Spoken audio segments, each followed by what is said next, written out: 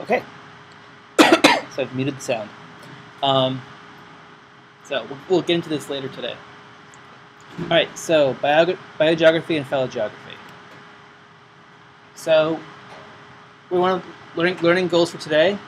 Learn about continental drift, learn about dispersal and miscariance, learn about some major biogeographic events, touch on phylogeography, why we need it, learn about some of the perils of methods. So a lot of you are going to become empirical scientists. I want to make you be afraid of bad methods, and so we're going to show one's very popular. And finally talk about some of the uses of phylogeography. Any questions?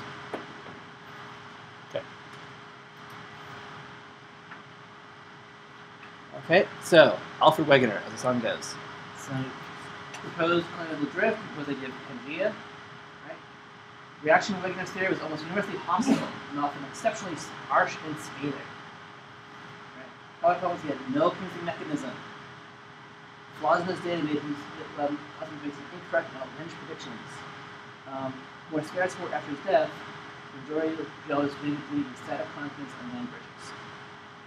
Okay. So how do things disperse from one continent to another? Land up here is a little bridge. Okay. And now it's not true. Okay. And so part of the evidence was geomagnetism. So who knows anything about this?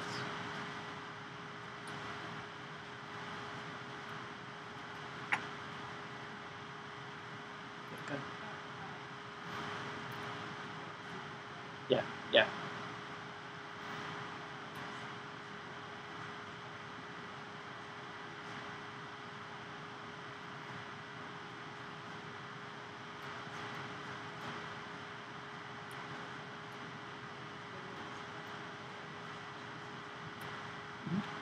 Right. So we're making new crust, right? New lentic ridge, spreading. But if you look at the magnetic field, so when rocks crystallize, crystals respond to magnetic fields. You can see which way magnetic field was pointed and formed, right? And so now we know north is, up towards Canada, right? Magnetic north is up towards Canada. Well, throughout the Earth's history, actually, it's flipped back and forth. Okay? Even today, magnetic field is weakening a little bit. So can we flip soon, or can we flip, sometime from now? But these flips, so we have the sequence which is spread of the conveyor belt out from here. Then we see north is north, south, forward, and it's the same on both sides. Okay? So consistent with the idea that seafloor is coming up and moving apart, right? And so here, during this period, it's pointing north, and then it flips, now it's pointing south, and pointing north. Okay? And so it's really good evidence for continental drift. And then actually, we can do direct measurements of how quickly things are spreading apart. Okay, and there's lots more evidence now for this too. And so plate tectonics, right? There are oceanic plates and continental plates. So moving around, when they bump, you do three things. They can slide past each other. Okay? And so you get stuck and release that pressure. That's an earthquake. We can pull them apart in the Atlantic, or we can have these subduction zones. So when they hit, one can go under and top. Okay? And so here we see, they spread apart, we see subduction, right? And you get wrinkles in the plate above, and these wrinkles can be things like mountains. Okay? And also you have epsilon, we also have things like this, we have you have separately much larger. Okay, and so this is still what we think of today, because we're working on figuring out why things are moving with convection forces moving. Yeah. Why does? I don't know. We know the Rift Valley is spreading. I'm not sure if it's the same process. Okay.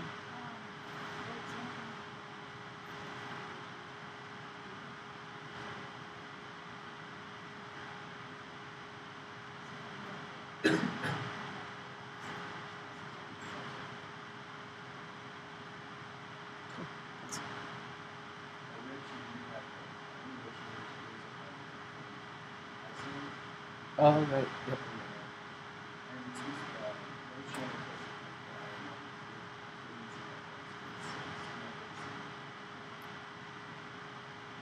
Cool. Thank you. That's good. Cool. Other questions about this?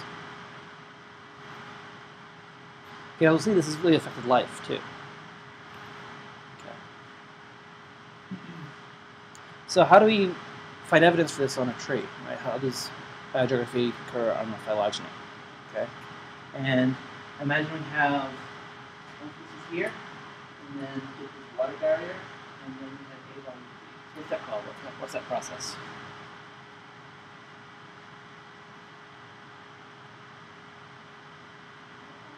Yep, alphabetic speciation. Good. Right. Different way. And then this is what happens again. Okay. And now we have a non-barrier, same thing here. Okay. And now we have again a dispersal. Okay. So that so between the cariants and dispersal. Cariants is you're dividing things, and then it splits, and now you have to go from one to the other way. That's just cariants. Okay. Dispersal is when you can hop from one area to the other. Okay. And there have been religious wars in biogeography about this too. It's all about, is it all the cariants or not? So we have religious wars in phylogenetics, right? Of course, in practice, it's both. Right? So we know there is dispersal.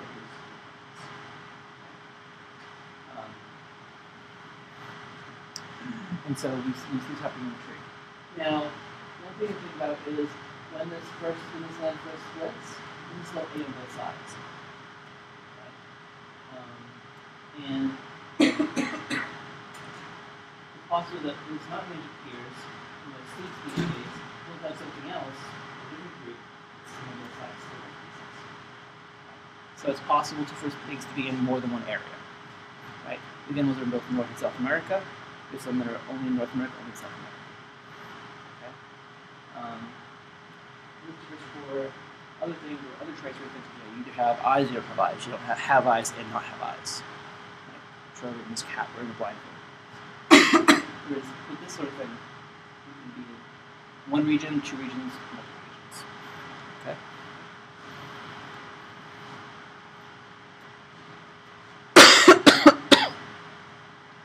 Okay. So this is a plot of an algorithm called the dispersive covariance analysis, or DIVA, is the acronym for it.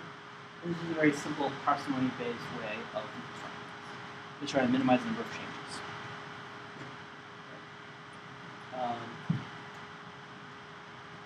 You know, we go through exactly what we did.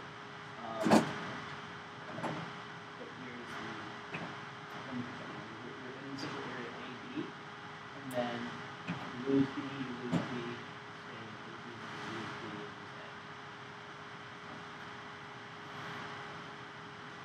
A. Any questions about this?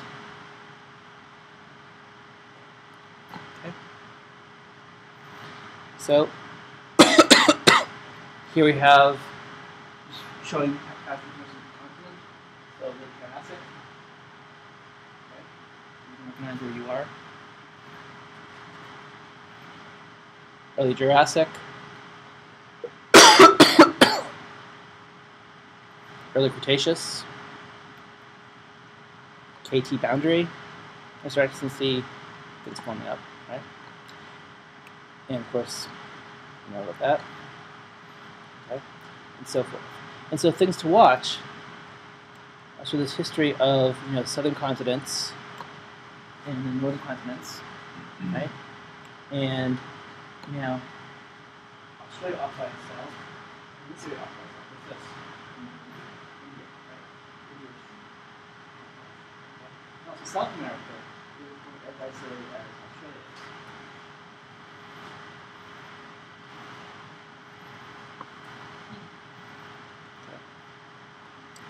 So let's take a particular group and look at how we can further biogeography.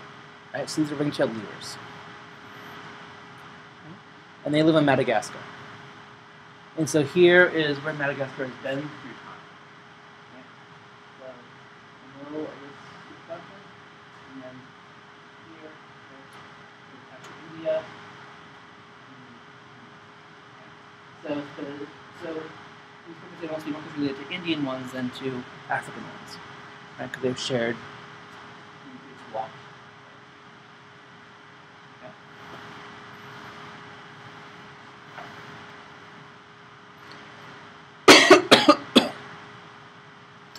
And so what we could do is we could go out and figure out when these groups evolved. Okay? And if evolved after such groups were connected, then it's been dispersed away. Well, before it could have been the variance from out of it. It could still be this dispersal.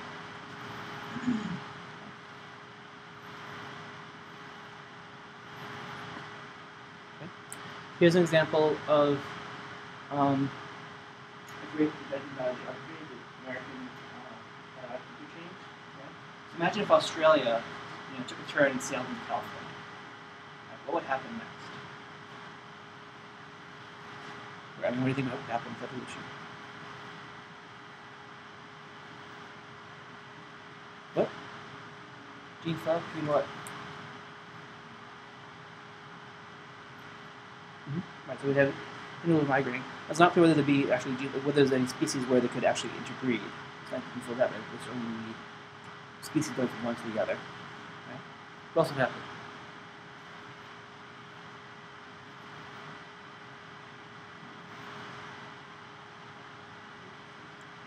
What's the scenario?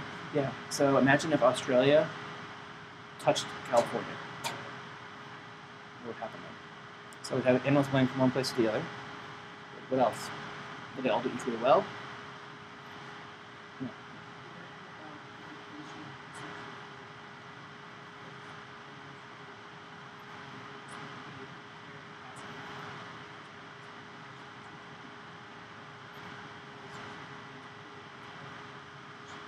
Mm-hmm. Mm-hmm. Yep. Yeah.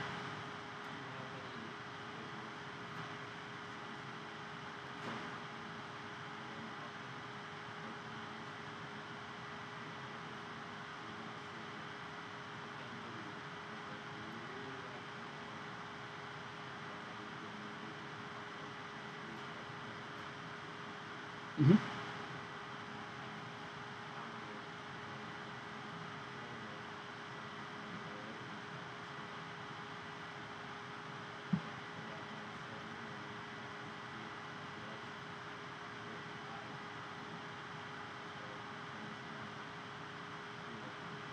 Mm-hmm. Make it a dispersal, then at least there's more speciation. Good. What happens when things get introduced to Australia? So what happens when we introduce, say, rabbits to Australia? Yeah. Mm-hmm. Right, and so one famous example of invasive species wreaking havoc is we will introduce rabbits to Australia, right? They went over and carrying off the vegetation. What?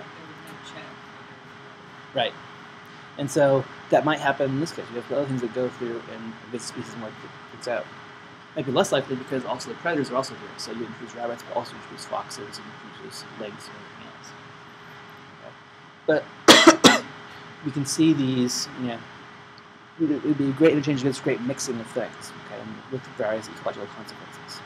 Well, this experiment has been done before. So we had South America with North America, and when they connected, we got things like terror birds in North America. So the re-evolution of dinosaurs sort of thing, where it's T-Rex has animal with its wings, but kind of North America. But things like chemical lineages that in South America, Tigers in South America. So there's no tigers here now. Right? You can go over to the Great Fossil Site and find fossil tigers. You see tigers in Tennessee. That's what those things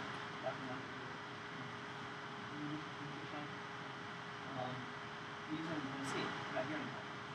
Some got into South America and they're fried. Armadillos, possums, parrots, ground sloths. is great interchange and mixing. Okay? Horses. And so we used to have horses up here. And the whole culture of the Plains Indians with horses actually came from the reintroduction of horses. So horses were wiped out in North America. Then Columbus and Spanish explorers, horses escaped and they were redomesticated. The only thing about here is, so here we have this connection here, right? But what happens in that? It's all life too, right? Just water rather than land. It's the same way this causes interchange for land, it causes division for water. Right?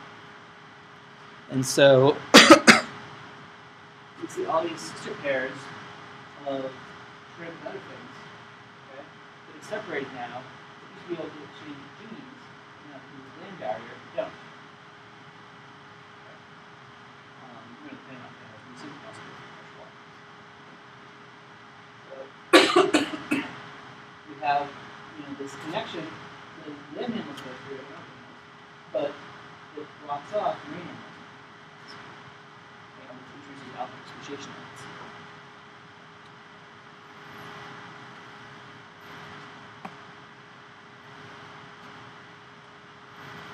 Okay, now idea is in ecology mostly, but now it's been is used as an analogy in evolution as island biogeography. Okay, this is a great example of dynamic equilibrium in biology. So, what does this plot mean?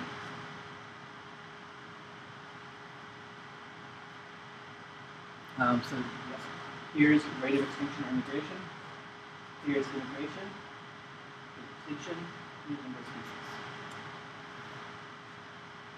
So what does the green line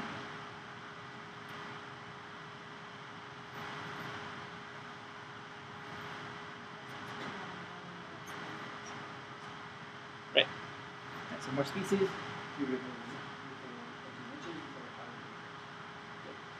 And black line?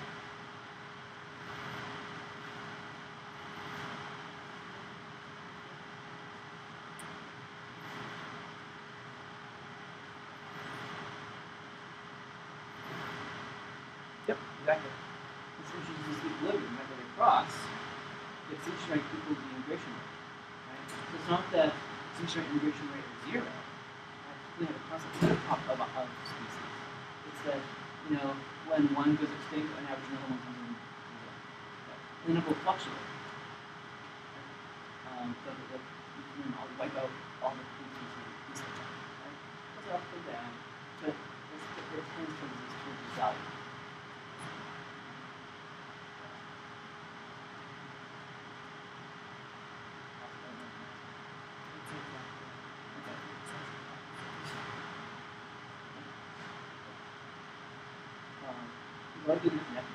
So, we're down the video of this level of competition for resources. We're taking a break from looking at the species problem. We're getting analysis for fun. Yeah. Oh! So, are populations always trying to remain equilibrium? No. So what are you trying to do? Individuals have been selected for having as many offspring as they can, right, and having grow to adulthood. And if it causes everything else to go extinct, right? I don't say, okay, I'm going to disrupt the balance of not life. Let's stop breeding right now. No, I'm really selfish. Just continue. So it happens here.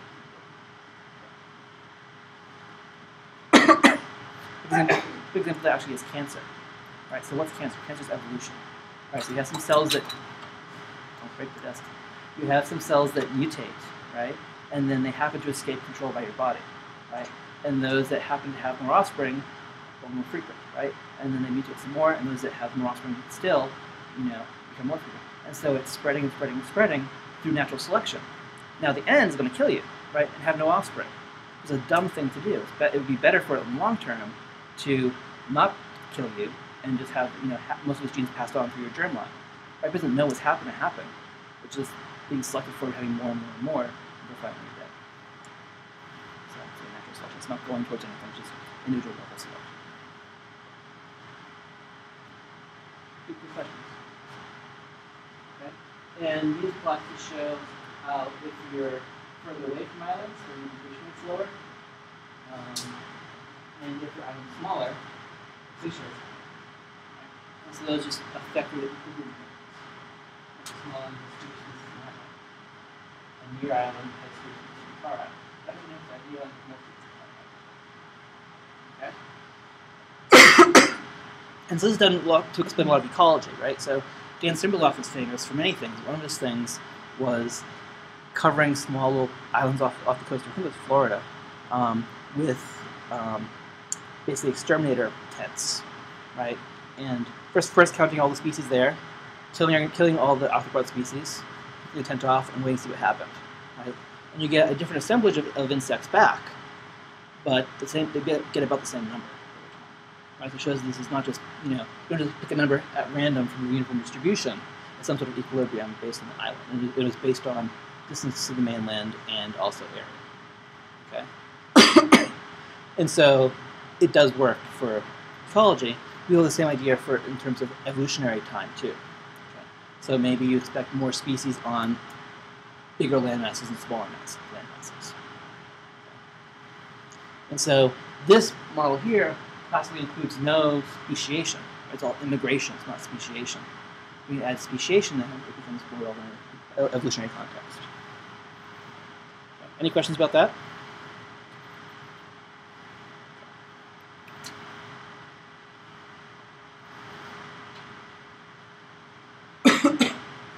Okay, so here's another example of a Phylogeography pattern. Wallace's law and other lines. Okay, so here we have sprinkling of islands, right? And yet we see, and so you might think, okay, I'll have some pieces go here, some pieces go here, some pieces go here, some pieces go here, go this way, right? Actually, we don't. We see this jump population of some things, other things, go over here, over here, right? And there's here, go here, right? They're all different in an island. What's this barrier? What's we doing? And Wallace, the ones who first observed this pattern. Okay? And what we think it is now is, in ice ages, many guys are connected to ices, like fluid connections. Okay? So we could walk from here to here, or here to here. Okay? But these deep channels here were never bridged by land. Okay? So the land is bridged here. Then we cross these lines with our water displays. Okay? So we're riding a raft, or swimming, or if you're very lucky, rowing, so in that way these patterns. It's pretty cool. You can see these normal patterns. When you look at water stuff, you don't see why. You look at how time has changed, how Biogeography has changed. It's crazy. Right? It isn't a function of things moving around, it's a function of things of water going up and down.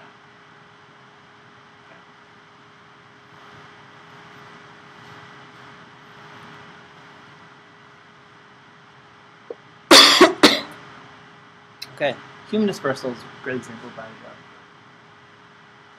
Right? So we evolved in the Old World, right? Africa, and then spread out across Eurasia as well. When did we first get to North America? Right?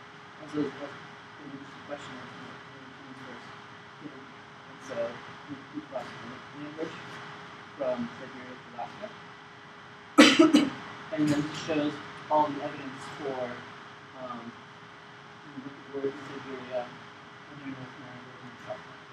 Okay. And this is something that's a very active area of research. Okay. So one question was, did people sort of walk all this way, or were they going to go to the coast? It's still a very active area. Was it one invasion, or was it multiple invasions? Okay. It was a very key biogeographic question that involves us.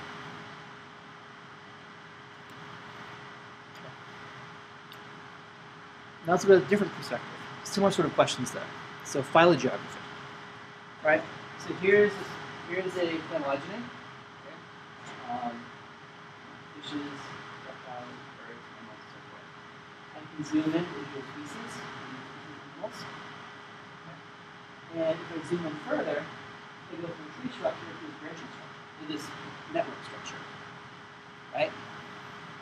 So humans and bonobos, we don't exchange genes, right? It's a nice braiding structure, right? But it's possible someone in this class have ancestors that are common for some genes and other genes different ancestors, right? And so we have this mixing, this network, okay? And so phylogeography, the biogeography is often at this scale. Phylogeography is often at this scale. Species or interrelated species, okay? Where this branching can matter. Okay? And so questions might be, where were things species during the last ice age? Were there things in Tennessee? If they weren't in Tennessee, where were they? In Refugia in Florida and Texas, or just in Florida? Okay. What's dispersal like on the California coast for sea urchins? Right, so there's ocean currents that come in and then split into north and south. Is that intrusive barrier for gene flow, or do we have gene flow across that split? Okay. Those are the questions that are involved in phylogeography.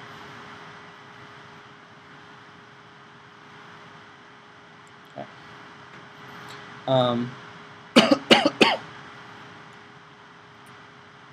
And so, for example, you do these, often network diagrams of phylogenies of species. Right? So here I sample, my species, in this case, of fish, right, places, and then I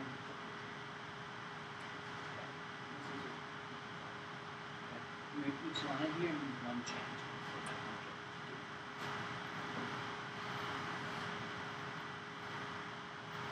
Okay. And the approach that was classically used for this is something called nested clade analysis. Okay. And so what you do is you lump things with the clade. So bigger clade, and then bigger clade, and so forth. Okay, it's very simple. And then what you do is you use that information and look it up in this table. Okay. So you can't read it, but basically it's like dichotomous key. Is there X? If yes, go to step 2. If no, somewhere else. Okay? And this is kind of fun because you can do it, it's easy, it's fast. Right? So we go through, you find, yes, you should be gene flow dispersal, but some long distance dispersal, but intermediate areas. Okay? So we get this very precise estimation of what's been happening. Just using a simple key, using a single gene. It sounds awesome, right? And so there's been software written to make it easy to use, so we'll automate this. So you just put in your tree, it'll tell you, 10,000 years ago on a Tuesday, as long as this dispersal from here to here. Yes, that's interesting. So why do animals move more on Tuesday? It's not quite that precise, but you get the idea. Okay? And so it's very popular, probably hundreds of citations. Okay? The problem was, it was never tested. Right? So here's something that seems like it would work, and we show on some empirical data sets, look, it makes sense, but that's it. Right? So, Knowles and Madison in 2002, this came out in the 90s. Now, in 2002, they actually started testing it. I said, okay, let's make a population history. Okay. And here it shows, here's the species tree, okay? And here's the gene tree. Right? So, if we think of, a species of great apes, right? We just got one mitochondrial gene in great apes. Does that say you have to match the species tree? No, we disagree. Right? We disagree for many reasons. Through hybridization, things like that. If we just have sort of basic allocat rate and no hybridization, these little things like the 2 copies here, right, that sit. Right? Some of you are having think about blood groups, right? There's A and B and O, right? Well, chimps also have A and B. Okay? So that means that your A gene equates to their A gene as to my E gene. Okay, you can say different alleles, same gene. Okay? So that's sort of this variation is persisted through this speciation rate. Okay, so if I did a phylogeny, I might say that, yeah, if you're going to put this to chimpanzees and you are to me. Right? Just like this one will to this one and this to this one. Okay? If you use a lot of genes, you can sort of correct for this. Using a single gene, you can get this issue happen. So these simulations need to happen.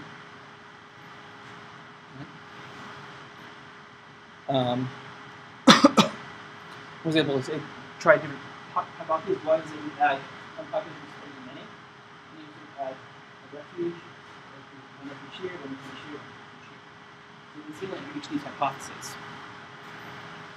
Okay.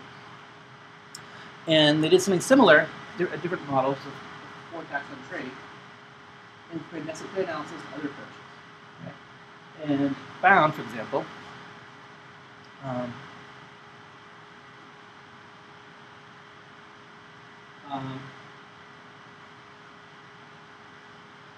so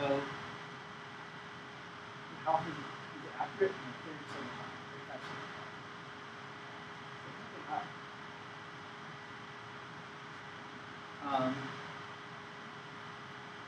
Here's also issues where it's wrong quite often. Okay. And so, yep. Here's the abstract of the study, and here's the take-home message. Okay. And see, how does it simulate the data? Okay, so it just doesn't work. Right, so you say, okay, simulate under a model where you have allopatric speciation, and it says, oh, yep, dispersal. Sometimes, I might say allopatric speciation sometimes. Okay, so it's doing a very, very bad job of estimating the actual processes. Okay, and also give you the answer without confidence intervals. So just say, you'd ask it, what's the answer? It would say this. How confident are you? The answer is this. Okay. And there's no error bar going. Okay. And so it's been shown to be a bad method. Okay. Even so, people still use it a lot. Okay. And so when you're an empiricist, you can go out and say, okay, I want to use this method. I want to figure out the phylogeography. What's the answer? And you might use a method like this. And that's just, this particular case, but we see the same sort of thing happening across biology, right? Where someone proposes a method, nobody tests it, and it becomes popular. Okay, so it's your job as a spectral scientist to figure out, can I really believe what this is telling me? Okay. Which they finally did. Well, what can you do? Okay. So one thing these authors, well, everything else has done, is to look at multiple gene trees and see what common answer they give you. And what you can do is say, okay, I have two hypotheses. It could be this model or this model. Then let's see which model the gene trees most. Okay? And then say, okay, 70% of the gene trees prefer this model over that one. And then you can do more sort of analyses than that and get ideas of uncertainty.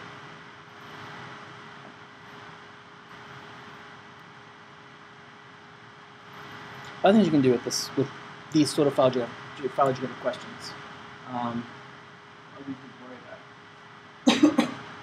So we have we're just doing Atlantic Ocean and Gulf of Mexico, and you see different depths. So one question I might have is, does this mean that black sea bass is across here somehow? Like oysters are across? You see this with actually the Panama. But actually, it could be a certain thing to do. So based on, if you have like a single split, right here, it's unlikely that the most recent common ancestor between these two have just that split. There's nothing further back in time. It takes a while for all hypernumbers to converge. And so, if this distribution of possible common ancestry, even if they have this exact same convergence time, so there's that uncertainty too. Does this make sense? Yeah?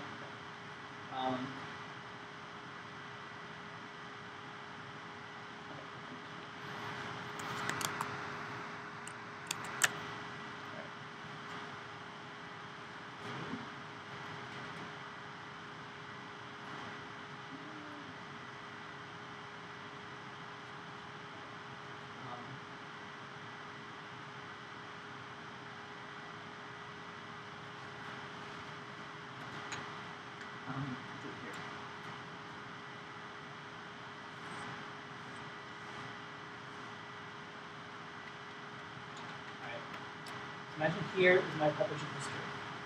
Right? Here's the present. Here's where they spread.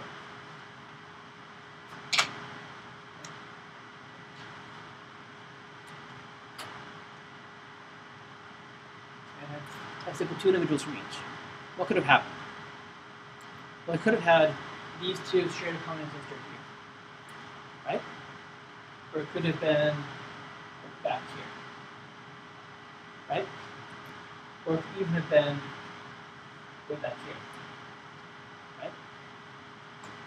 Let's assume it's here, okay?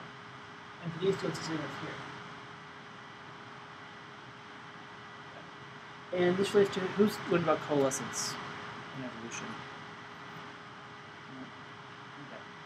So basically, imagine you have a population that has multiple individuals. I sampled just 2. Okay. And imagine the same population going back in time. Okay. So here's the current generation, here's the previous generation. Okay. What's the chance that these 2 individuals share a parent? Well, this would have some parent, right? This would have a parent at random, and there's some chance it will be this one, some chance it will be similar to something else, right? And if they share the same parent, called coalescence effect. Okay? If not, yeah, we'll take the next one.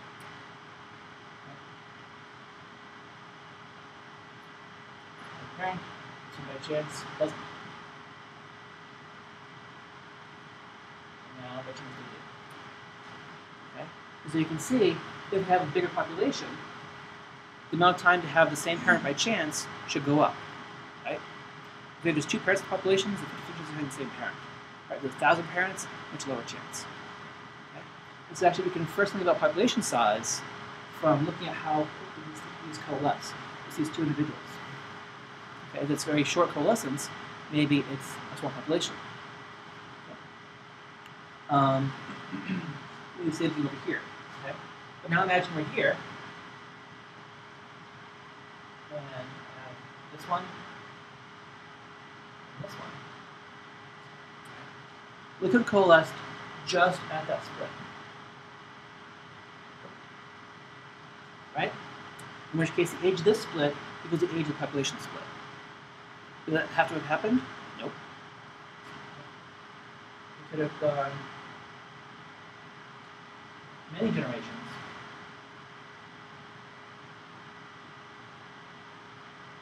Less. Right? So the age of the split could the age of coalescence could predate the split by quite a lot.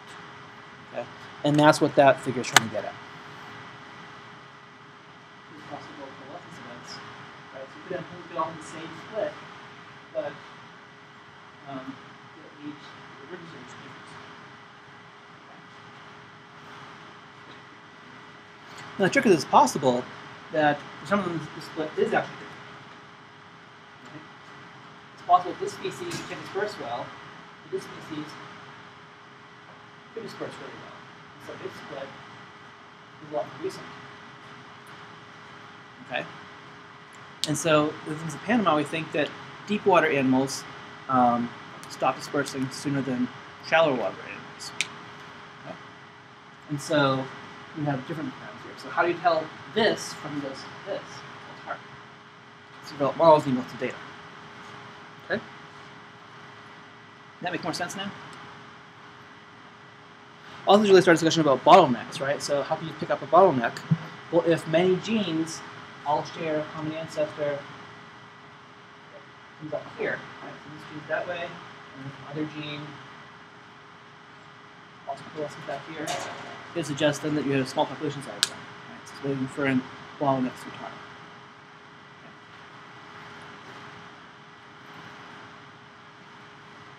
Okay. What else can we do? Well, we can also figure out where species are dispersing from. Okay. So here is a frog. Okay. And looking at where it could disperse from the time. Okay. And so we have estimate. Okay. And eventually what you can do is then reconstruct how it's spread. So if it's originating in a certain area, right, you put some more in these sort of ways. And if that means that reconstructed changes and sort of this sort of process. Okay? So it seems to be that they're falling up this way. Right, with these things versus in the area something about how they spread through the landscape.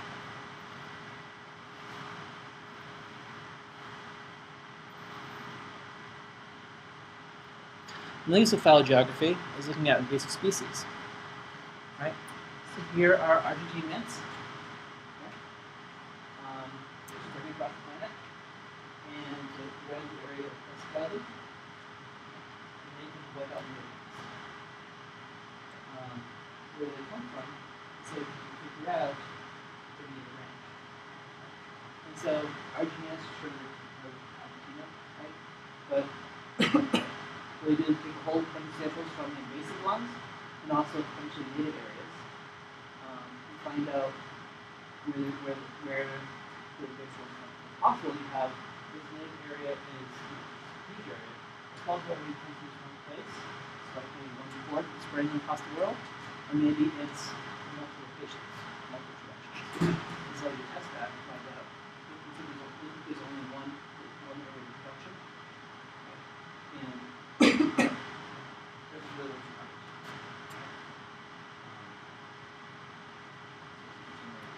And so let's just say, okay, oh, well, if we knew that they're being transported primarily by air travel, we could then restrict air travel from there or something like that. So it lets us actually take ecological steps to fix things, right, using this phylogeographic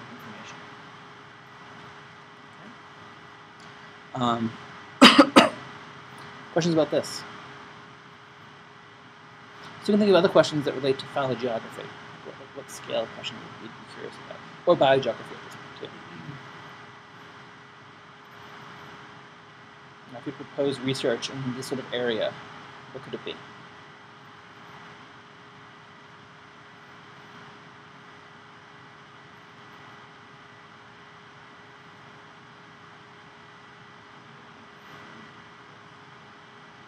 Mm-hmm.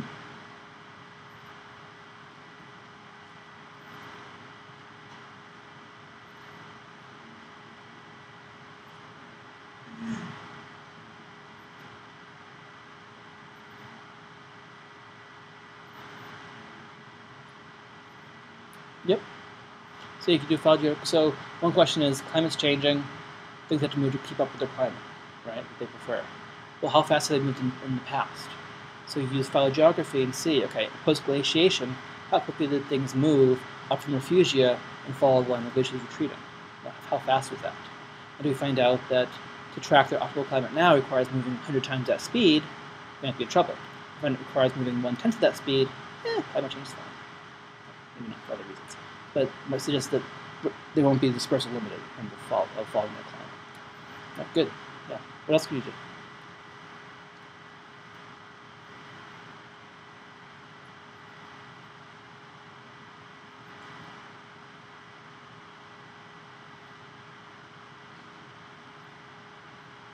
And that's when you try to get a PhD in this area, so you should have an idea of what you can do with it.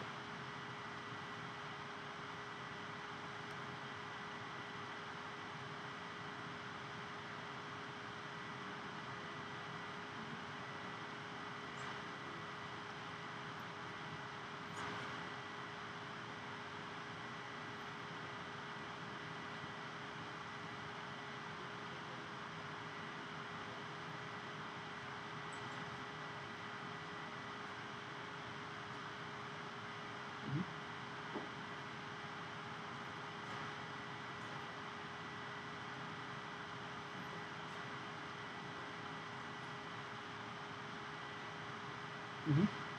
Yep.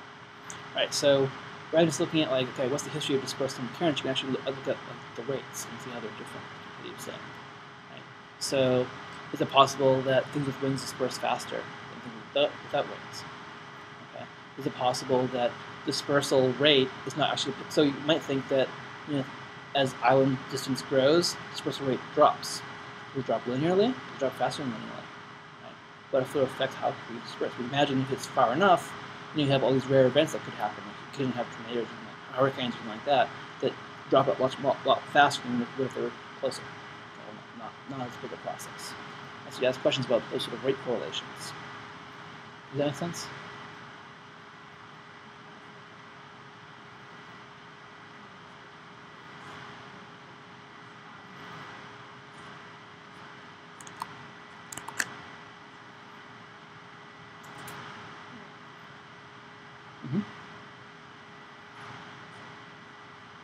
Speak up. And see how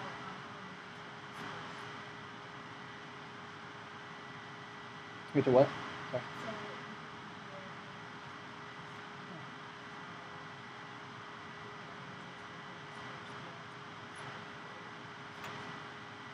Mm-hmm. Yeah.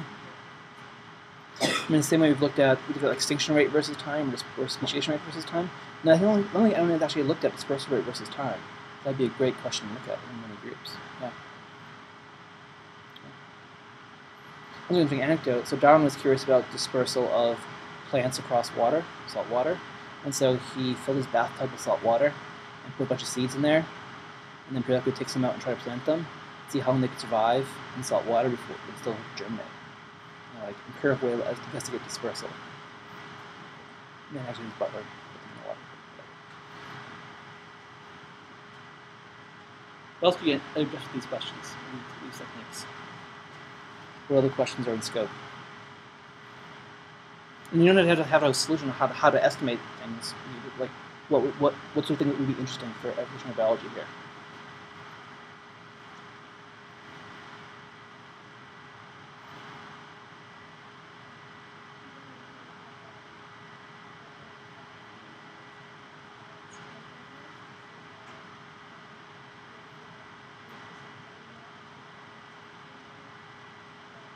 Mm-hmm.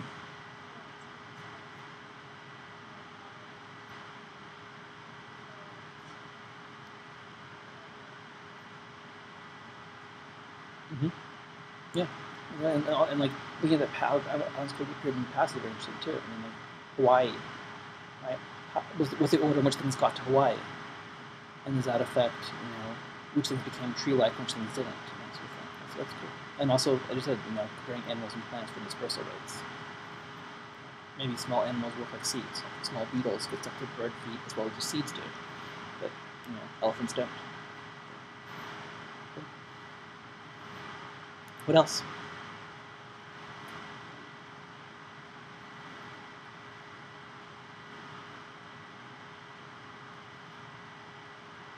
There's pre-meds here. I know there's pre-meds here. It's okay. How could you use this stuff in medicine?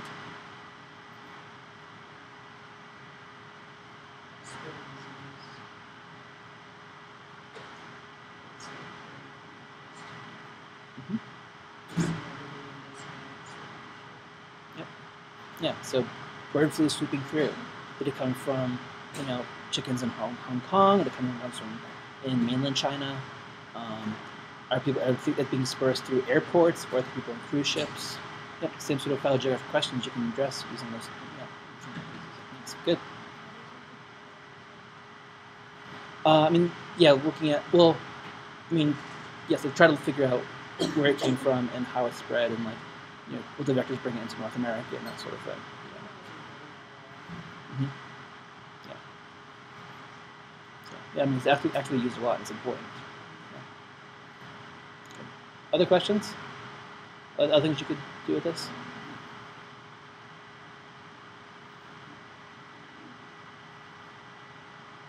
Those of you who care about delineating species, okay?